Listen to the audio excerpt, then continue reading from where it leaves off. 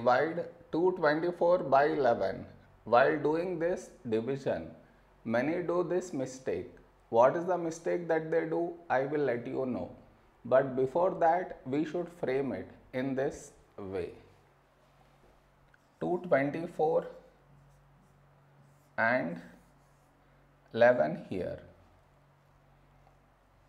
This is your step 1.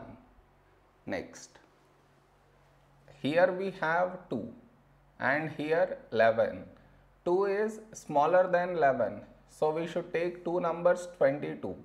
When do we get 22 in 11 table? 11 2's 22.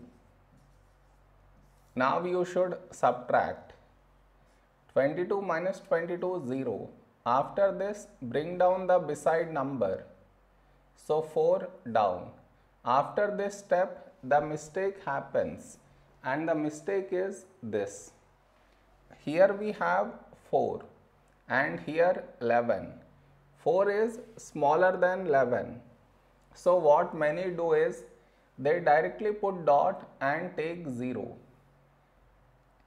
which is wrong. Why is it wrong? Because just now you brought this number down and in the same step you want to put dot and take 0, which is wrong.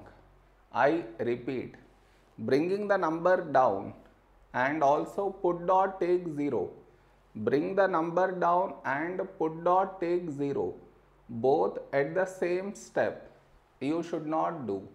Instead, what you should think of doing is, which number should we take here?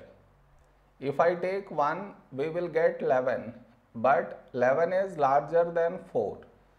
So what we should do is, we should take 0.